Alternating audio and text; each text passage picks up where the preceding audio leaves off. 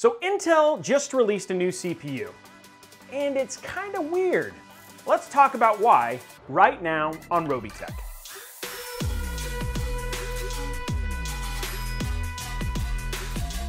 Welcome to the official launch of Rocket Lake, probably the weirdest CPU that I have had the privilege of being a part of when we come to launch. Follow along with me for a second. I want to talk about why this is strange, but at the same time, strategically, it makes some sense. Now understand, there's been a lot of changes at Intel. In fact, their CEO has since stepped down or been fired. They have a new person in charge. AMD is leading and honestly just making waves both in the GPU market and the CPU market. And we are seeing a new Intel start to react to this.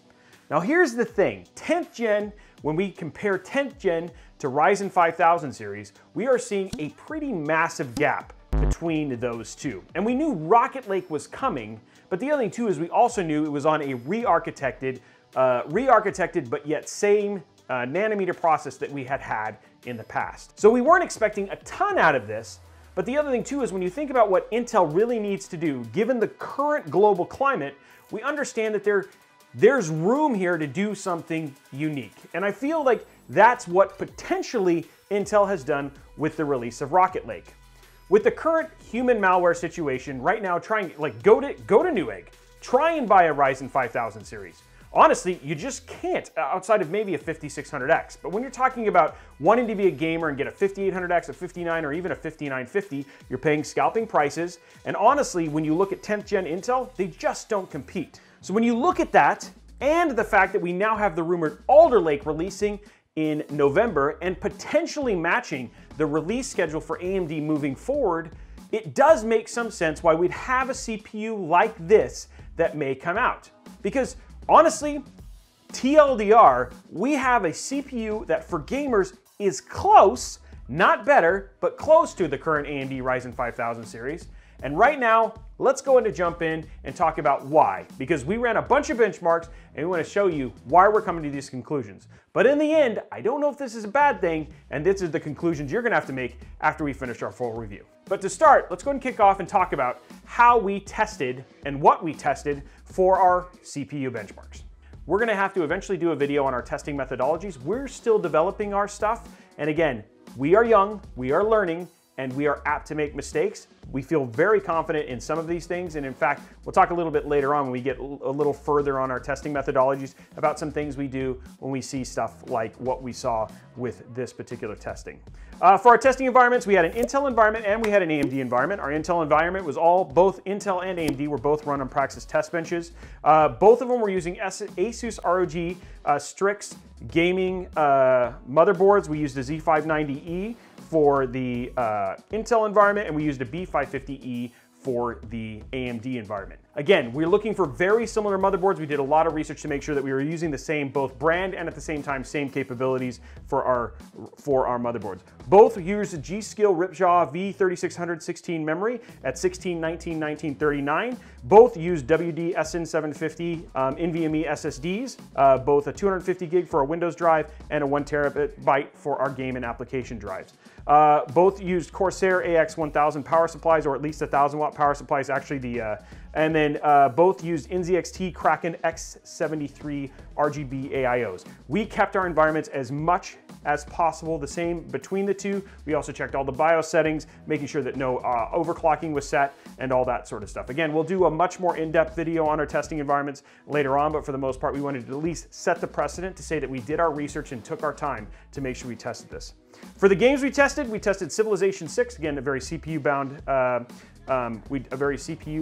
CPU-heavy title. We tested F1 2020, Total Wars 3 Kingdom, Borderlands, which actually was AMD heavy, and then also Shadow of the Tomb Raider, which allowed us to basically, again, nice mattering game. Everything had benchmarks in it, so we can make sure that we were getting very similar runs. Again, we'd run 3 times, and then we take the mean time average for each of these individual parts. For our CPU benchmarks, we ran Cinebench, CPU-Z, Geekbench 5, NovaBench, Ada64, and of course Blender, each with each of their individual products. I will say this, we feel very confident in our game testing and what we got from our game results, but we saw a lot of weirdness that kind of Steve alluded to a little bit in his review. Though we had early access to our 11900K, One of the things that we did not get is the full press stuff from Intel. So we did reach out to Intel. They did respond when we looked at our data. So we're going to gloss over very lightly what we did in productivity, because right now, I'll be transparent, the productivity was terrible for the 11900K. We asked these questions to Intel. We were very specific. We're actually showing you these questions right here, the email that we drafted to Kevin. They are working on responses, and should we see a change in that information, we will update our review with a new one to basically show that stuff off. But given what we have been able to test now with the information we were given, these are the results we had. We just want to set that precedent, and again, be very transparent about when we see weird things, we try to work with the companies to find out where this was. We did this with the Intel 670p NVMe SSD review. Intel did respond. We got a lot of answers, and in fact, it actually changed our perspective in terms of how the 670p did once we understood it. But we are having similar issues here with this CPU, and I guess we just want to position this correctly. Now, I'm fairly confident, just given what we've seen, that we're not going to see anybody, whether that's Linus or Jay or Bitwit or Paul or even the fine folks over at Hardware Unboxed or Gamers Nexus, who are going to recommend the 11900K as a productivity CPU over Ryzen 5000 series. Pretty sure that's not going to be a case, but the thing is there are things like microcode updates that could be in BIOSes and certain chipset updates that could have been given to press that may have changed their performance in certain cases that won't see as much of a boost in games, but would see a bigger boost in productivity apps. I know that was a lot of dissertation right there, but that was really important for us to make sure that we set clear before we talked about the results that we did for gaming and productivity. So anyway, let's go ahead and jump into gaming and talk a little bit about what we saw from the overall stuff. Now, while I'm talking here, you're going to start seeing charts showing up. We're going to just talk over the charts we're not Gamers Nexus, guys. We're not going to sit there and do an in-depth and like walk through these bit by bit. Again, we're going to give you the data. We're going to talk about our conclusions while we're showing you the data, and then at the end, just basically overall wrap it up. So here, while we're throwing through this, for 1080p gaming, we showed performance improvements over both Intel, the 10900K, and the 10850. The improvements in a couple scenarios, very large, but does not in any circumstance overtake the 5800X, 5900X, or 5950X. 5800X is actually pretty important to point out here because the core and thread count is very similar to the 5800X. Specifically in Civilization, we noticed the turn time and performance in Civ 6 does show equal performance to the same processor, single core usage for calculations. We're not sure. Overall, the 10900K shows an average of a 7.2% improvement over the 10900K and the 10850 for 1080p gaming performance. Again, over margin of error. Relative to 1440p game performance, the data shows that the 11900K hitting the same GPU bound state that the 5800X, the 5900X, and 5950X encountered. Neither the 10900K and the 10850K hit the same GPU bound state. This is just telling you that overall we now see the improvement with the 11900K, basically pushing these games to the point where they can become GPU bound and not CPU bound. Shadow of the Tomb Raider is the exception, in that game is not GPU bound at 1440p with the 3090 we used for testing. The Intel 11900K overall is a legitimate option for gamers. It may not equal the performance of the competing processors and displays a marked improvement over the current Intel 10900K and the 10850 as an option. Now let's go and just quickly now again, we're going to show you a little bit of data on the CPU benchmarks, but again, you have to take some of this stuff with a grain of salt. We think this is a little bit weird. We're not saying that there could be, and Kevin believes this, there could be certain things that could come out from a microcode update depending on things like single core performance or even how it does distributed things across threads that could actually boost performance quite significantly, and that's why we use this with a grain of salt. I will say this, again, if you're looking for a productivity CPU, I feel like Ryzen 5000 series very clearly is the winner here, but again, I still want to go through our findings because we took the time to test it and we still want to show that data. For the Intel 11900K, it exhibits single core processor greater than all the processors evaluated. So in other words, even across the 5000 series, single core performance on this thing was king. Single thread results also showed improvements over the 10900K and the 10850K and still had a gap in performance against the AMD processors. The 11900K is an 8-core, 16-thread, and could not compete against the 5900X or the 5950X in performance due to the sheer quantity of core and threads, obviously. But against the 5800X, the 11900K, it actually ended up coming to about equal. There are discrepancies in the multi-core, multi-thread performance against the 10900K and 10850K processors that raise questions regarding the overall 11900K CPU benchmark performance. While the core thread counts can speak to a part of the discrepancy, it cannot account for all of it. Due to this, until questions are answered by Intel, it's unclear if our CPU benchmark results are showing the 11900K its true performance. If they are accurate, then the 11900K does not represent an alternative for productivity need versus the 10900K or 10850, let alone any of the AMD CPUs that we tested.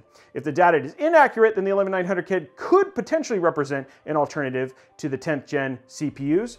While we don't believe it would be equal to Ryzen processors, how much accurate results show improvement for Intel would determine if it's a viable option for productivity or not. So guys, that's all the data. So let's boil it down. We've given you a lot of information, but I want to simplify it. Here's the simple answer.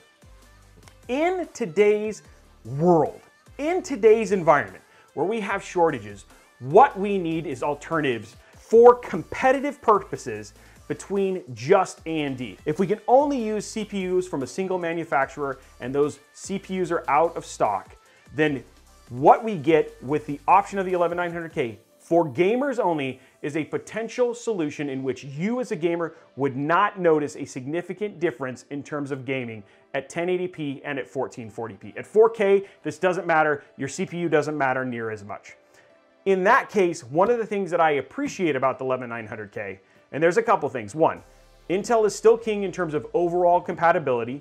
You still have better options in terms of RAM compatibility, specifically in terms of XMP and everything that comes from that. There's just a sheer larger amount in terms of both speed and compatibility. You have Z590, which is a brand new board, which gets you Wi-Fi 6, all of that stuff, and is just more in stock. And then the other thing too is that you actually do have the option of potentially purchasing this. Though at launch, we know for sure because they sold out during pre-order that you aren't gonna be able to get one right out of the gate.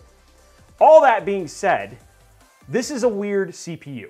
It's weird because for the first time we didn't have Intel leapfrog AMD, and then AMD leapfrog Intel, which is what we have seen historically. But what we do see, and this is where I think strategically we may have a change for the first time, is where an Intel as a manufacturer said, look, we see a potential to give consumers another option specifically around gaming where they can pick up a CPU because they may not be able to get an AMD one and it be good enough for you to be able to use for those of you who really need a CPU right now. Now, if Alder Lake really is launching in November, all of this could be mute. Just like Jay, I think the right thing to say right now is given the current climate, if you can wait, you should wait because CPUs are too expensive, GPUs are too expensive, RAM is too expensive, power supplies are about to go out of stock. You guys, it is the worst time to try and build new PCs right now. But if you can't wait, and I know many of us can't, if you can't wait, what I can say is that if you are a gamer and you can't get a 5900X and you can't get a 5800X, then you can pick up an 11900K. And if Intel is super smart and they price this correctly, then this could be a viable opportunity, a viable option for you. But if you are into productivity, right now, this doesn't even make sense against the current 10th gen. And unless our results change with some information we get from Intel, we just can't recommend it for anything but gaming. All that being said, everything that we just said, that's just where things lie with Intel right now. Well, guys, that's it.